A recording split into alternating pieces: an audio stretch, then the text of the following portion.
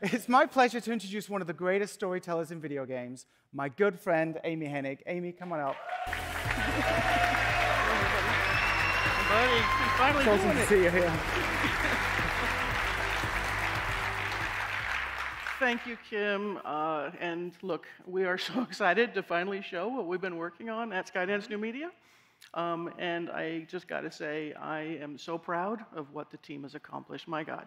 It's incredible. Right. Amy, I'm sure the audience is wanting to know more about your game and the team.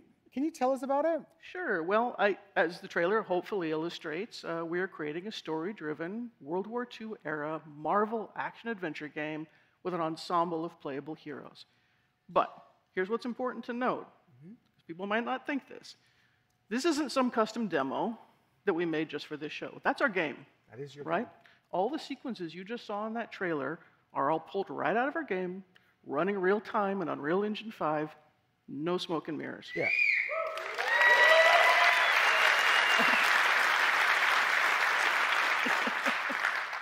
I'd expect nothing less from your team. Absolutely incredible. Yeah.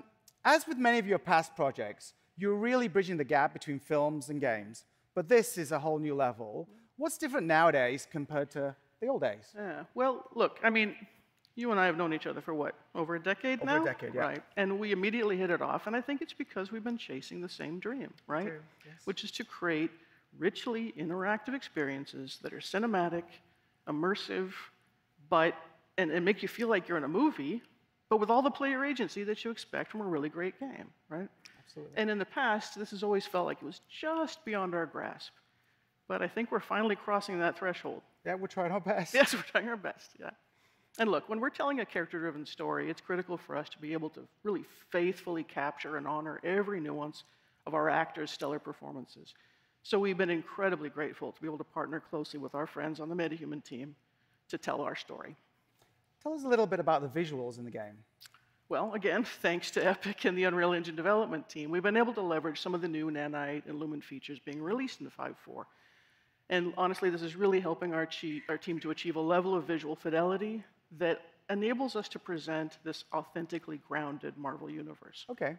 All right. Well, let's go a little bit deeper and see some of these features that the team has used by firing up a level in the game. So let's do that. Sounds good. OK. First, I'd like to introduce two of my colleagues, Colin Hennon, our cinematic animation director. Yay! And Roman Adiola, our director of photography.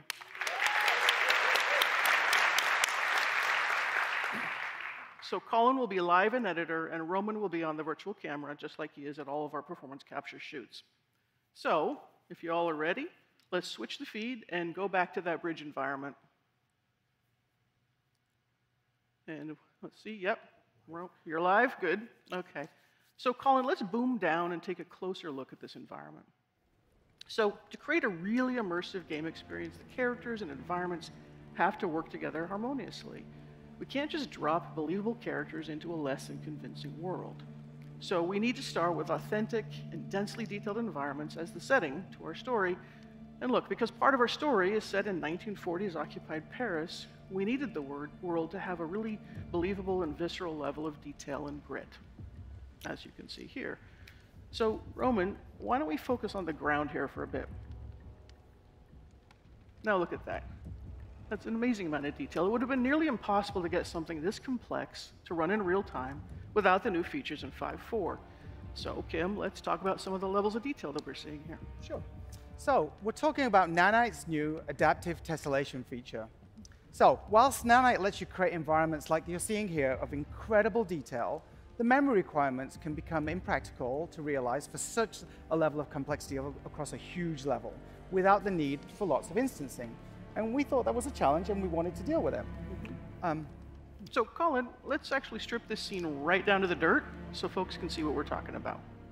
So, see how simple this is? Relatively simple ground plane. Actually, let's show the triangle so you can actually see what's there. Just a few hundred triangles. Let's pop it back to the beauty render view.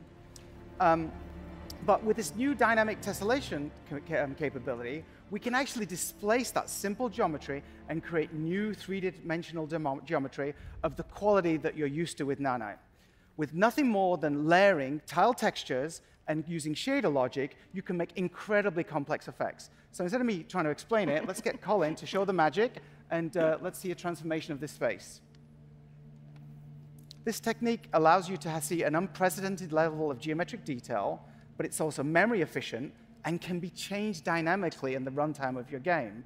So things like footprints or tire tracks or even supernatural effects, if you would want them, can be visualized. And just to show how this simple geometry has now been transformed, let's have a look at the triangle view again.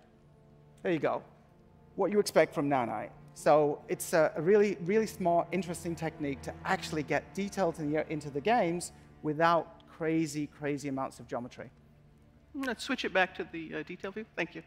And of course, as you can imagine, this technology isn't just useful for the ground and for the ground terrain. It applies to every detail in the environment. So let's fly over to that pile of objects on the left over there, for example. And Colin, while we do, can you kill those headlights for me? Cool. Thank you. OK, so imagine our challenge. We're trying to authentically recreate a harsh winter in occupied Paris. That means every prop, every object, every detail, every rooftop needs to be realistically blanketed in snow. So now let's show how we can dial up the snow accumulation on these objects. Right? And of course, we can dial it back as desired. It's making me feel chilly, actually. Yeah, actually, it's a little cold up here. Or maybe it's just nerves.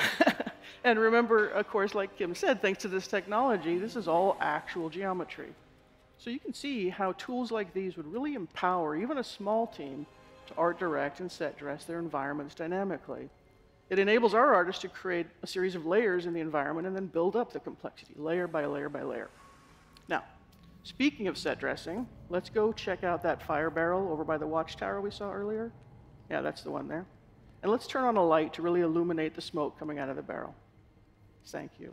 Look at that. That's amazing. We could have never achieved effects this realistic in the past. So this is what we call heterogeneous volumes. In the past, effects like these would be done with particle sprites. But that's kind of a cheat that often breaks down and can look flat. It's nice from afar, but far from nice, as we say back in the UK. So if we look at the glow of the fire as it dynamically illuminates the volumetric smoke, you can see that light transmitting through the volume. You can also see that the smoke itself is casting shadows onto the world, but also itself. These volumetrics can also mix with more traditional effects as well. So if you do want to put particles in there, fog, or even cards, you can do it. It all works in a unified way. You can run the simulation, the smoke simulation, in Unreal Engine natively if you want. Or you can import OpenVDB datasets as sparse volume textures, resulting in film quality visual effects, volumetric visual effects, all running in real time that are totally responsive to dynamic lighting. Yeah, and it just looks incredible. Now, of course, all of this is just to help us tell our story, right? And the story is nothing without great characters. So let's head back over to the bridge and catch up with Cap. Now, an essential part of any character's persona, particularly a Marvel hero, is their look.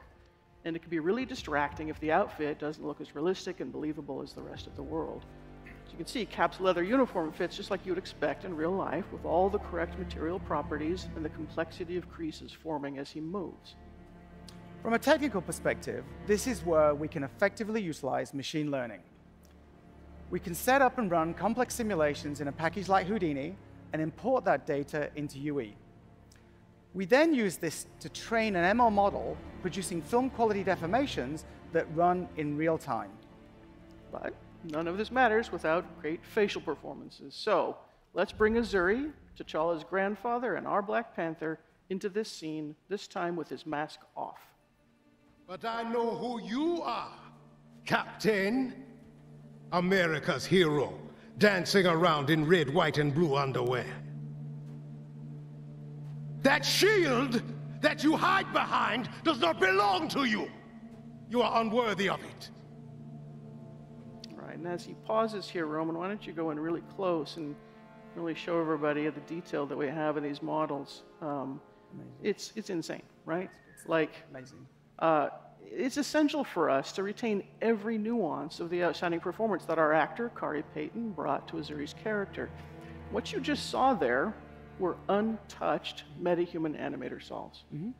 So working with the metahuman process, we've been able to honor our amazing actors' performances and faithfully transform them into equally powerful digital performances.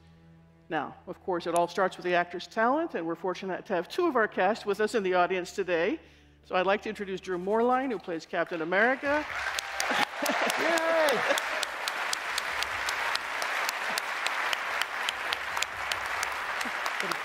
Yeah. Yay!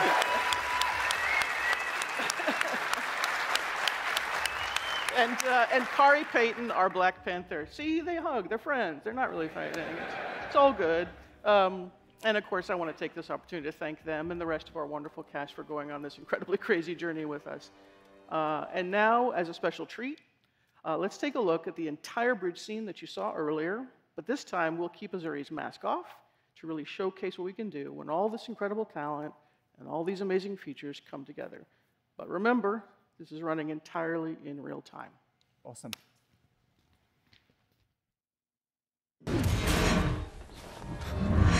That's far enough! I'm here on the business of the United States government. Yours is not the only business here. Stay out of my way. Stand aside! I do not take orders from anyone. Turn around, boy. Go home. Look, pal, I don't know who you are. But I know who you are. Captain, America's hero, dancing around in red, white, and blue underwear. Says the man dressed like an overgrown house cat. That shield that you hide behind does not belong to you. You are unworthy of it. I don't have time for this. Neither do I.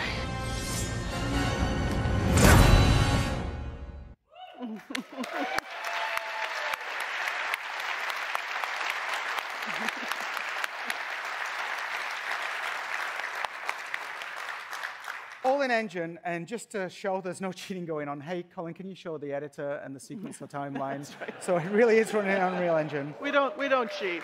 Yeah.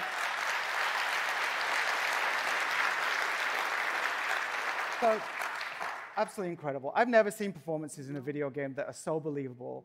The storytelling, the action, I can't wait. It's going to be so good to play.